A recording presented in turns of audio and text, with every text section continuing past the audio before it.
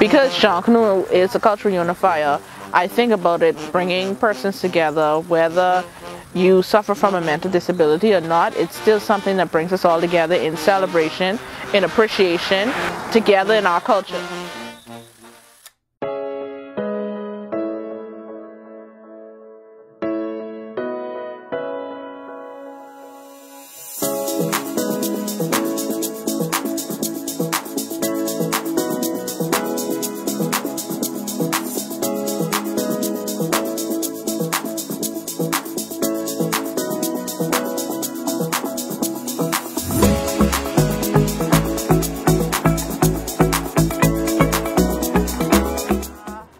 My inspiration is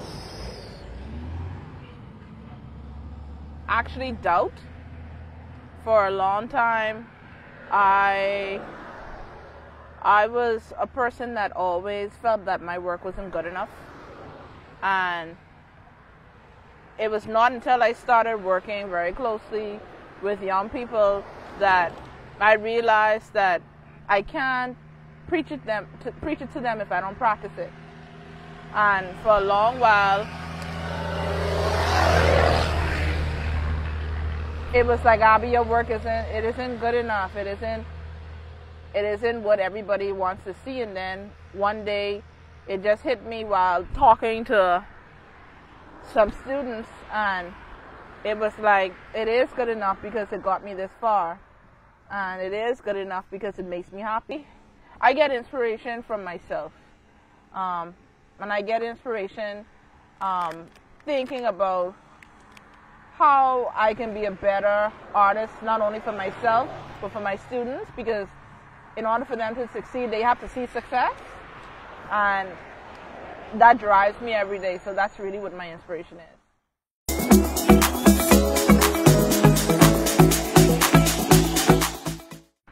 When I put in my proposal, I thought automatically if I was successful that I would use that as an opportunity for my kids to get this whirlwind of experience. And it's come to the point where it's like the kids are teaching me something. They're teaching me, they're teaching me dedication. I'm dedicated, but for the kids to come out on their breaks, like their weekends and after school and during the Christmas, that really touched my heart, because I know they in their minds they could be doing something different, something better, but they chose to do this because they haven't invested.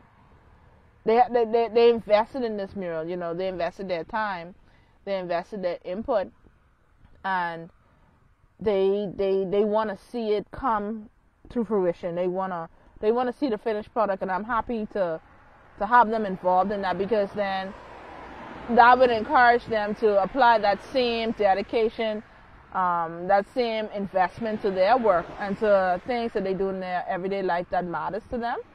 So I feel like making this a teachable moment was important, because many of them would not have gained the dedication or the focus that they would have wanted to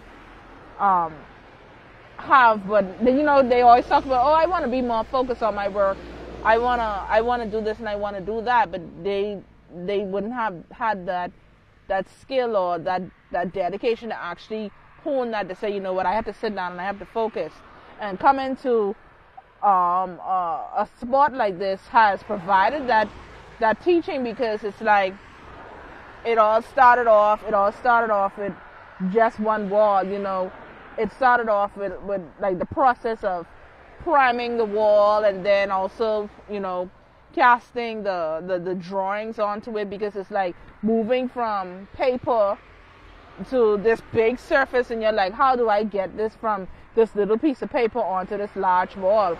So it's like it takes this time to sit down and think, and to game plan, to make adjustments, and for them to say, well, Ms. Smith, I know we were talking about this color, but how about we use this color here instead? And it's affording them the opportunity to be more involved in what it is that they put their mind to, because you could be involved in something and not really have a focus towards it, but they're involved in this, and their focus and their willing to learn more. They're willing to do different things that they would not have been able to do inside of the classroom.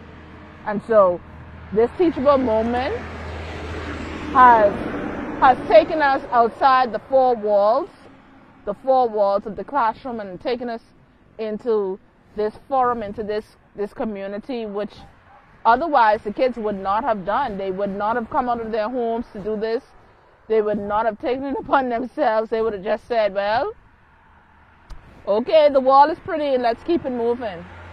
But, you know, even moving from just the students in the classroom, you know, we treat the community as the classroom, because persons are learning, you know, that something like this doesn't happen overnight. It's a process, and they're learning that, okay, before you do anything, the walls have to go from white, and then it has to go to black and white, or whatever utensil you choose to use, and then it goes to like this imagery, and then it just starts to tell a story.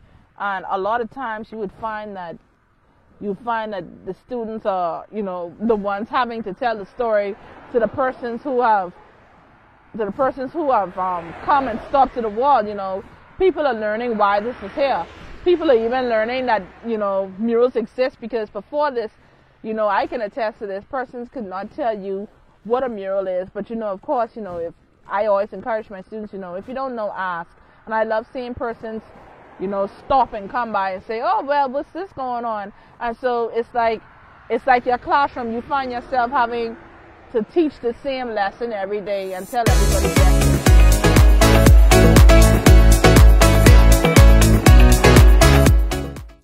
My experience working at the wall, along with my teacher, I learned a lot of new things that I could put to use with my own artwork. I learned how to use spray paint, and I also realized how good it could feel getting encouragement from others. Having people stop by and talk to us, and people blowing their horns from their cars driving past, it was very endearing and a good experience. Working with my teacher was a very fun experience. It's the most fun part about this, is the highlight of it, I could say. She's very charismatic. Some of her quirks rubbed off on me, for sure.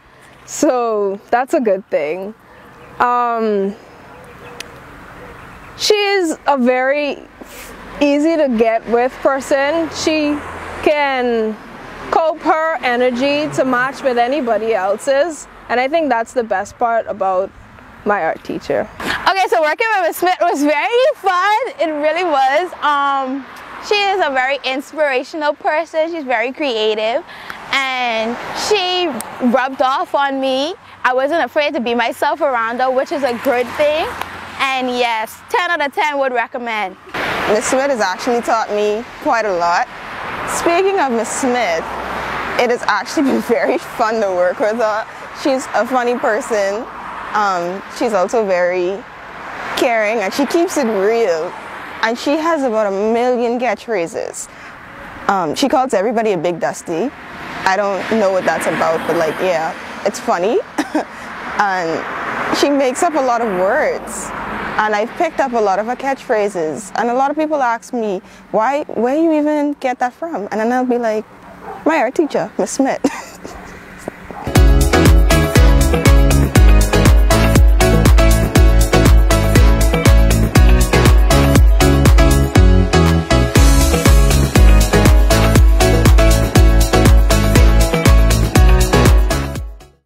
Oh boy, I love Junkanoo because even in my sleep I feel it, and that's so weird. you know, you feel Junkanoo when you hear it, and then the imagery, the costumes, the bright colors, the patterns, everything starts to jump out at you, and so like you're just engulfed in this experience.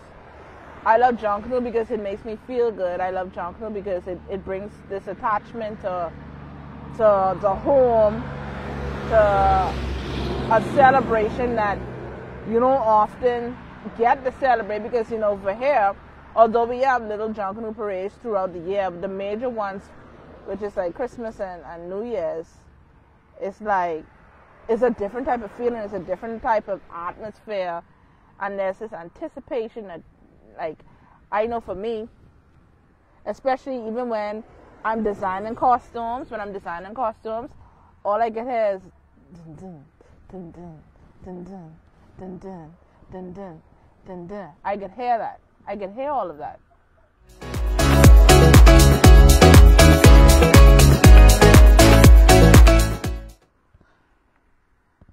For as long as I can remember, mental disabilities has been a thing, as in discrimination or the stigma attached to it, because, you know, there are a lot of persons who feel like there's something wrong with your family, something's wrong with you, it just has to be one person, and then something's wrong with the entire family. And sometimes I would, you know, voice my opinion on the fact that just because they're different doesn't mean that they're wrong or there's something wrong with them. And, you know, even in the classroom, you know, if a kid learns differently and they don't catch on to something like other students, you know, you will see them being bullied to no end because persons just don't understand them. And all it takes is you know, taking time out to figure out how they learn. And, you know, this institution, the Stapleton School, is very good at the fact of, excellent, I should say, at the fact of really trying to, I would guess, I don't want to use the word care, but trying to nurture, to mold these students with these mental disabilities into persons that can actually function within our society. Because, you know, for a lot of people, mental disability equates to them being invalid, to them not having the ability to do anything. You know, their persons have to do it for them. It may be true to a degree that persons may have to do things for them that we may consider to be like just like an everyday task, but it doesn't make them any less of a human. And, you know, I have had a friend whose daughter, you know, she attended the Stapleton School, and she is a beautiful individual. She's kind-hearted, she's loving, she's understanding, and guess what? You know, she'll talk to me and she'll be like, Miss Abby, you know, how you doing? You're doing a great job, you know, I love what you do. I love your hair. Every time it's about my hair, because she's fascinated by the colors in my hair. But the everyday tasks that we perform, she does the same thing. And that's partially because of the dedication that this school has offered or has afforded these students. And, you know, we have to celebrate that. You know, it takes great heart. It takes great heart for persons to dedicate themselves to an institution that is solely dedicated to those with disabilities. And, you know, I'm proud to be putting this on this wall because, you know, it makes people question why this wall, why this imagery, and, you know, they find out that, you know, there's a deeper story to it. It's not just pretty, or it's not just colorful, it's not just engaging, but it's also a reality. Even though it's, you know, is highly, you know, colorful and, you know, imaginative and creative, there's still a deeper story behind it.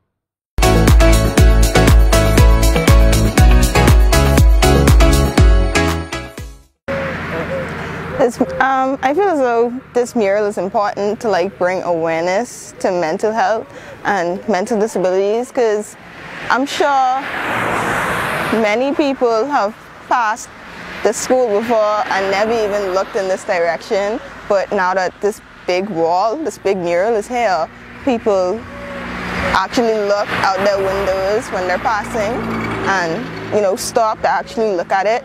The message behind this mural is a very sentimental but also big meaning that'll combine people of all sorts together. Using Junkanoo, such a big platform that everybody likes, with people with mental disabilities, it makes them feel like they belong and they have something they can do with others despite their disability. So Having Junkanoo mixed with students on the wall, on a very large wall, it shows the message broadly, because just to have it as just a poster and showing it to people, people wouldn't take it much into consideration as seeing it on a long road.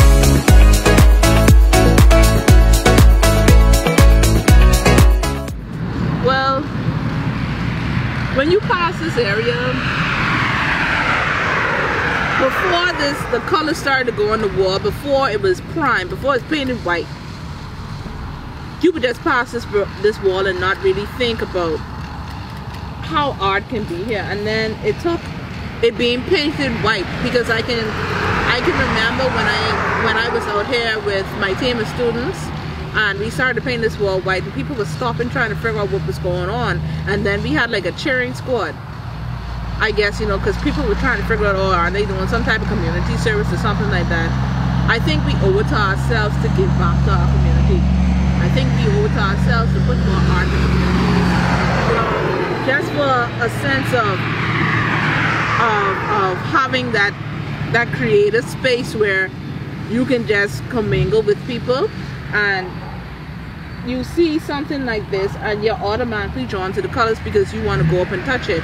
Who knows, when you go up and touch it, it'll be another person who go up and touch it, you meet somebody new. Then people want to know why these two people touching the mural, and then the next set of people stop, and then, you know, it becomes a thing where it's like, oh, I saw you by the mural, or I saw you painting the mural, or I saw you talking to somebody that was by the mural. And that's something that I want. That's something that I want persons to really come and engage with it. Things like this give communities a better future, because they're like, I want more of this, I want to see more of that. And to be quite honest, I had a gentleman, he was an older gentleman, he came and he stopped here and he said, you know, I haven't seen anything like this where I live. How could I get something like this where I live? And it was like, something like this has inspired you to want something like that where you live. He was like, I could see myself passing that on my way home from work. So it's like something to look forward to. You know, what may work for me, man. When I see a mural, I want to figure out, well, what was the process behind that? Like, what was the design? What did you think about? How did you go about getting the mural? Another person is, I just think it's pretty, and I look forward to passing it every day. No matter what the reason is for you having the mural in your community, the fact is that it's making an impact. However that impact, how great, how small, it's an impact nonetheless.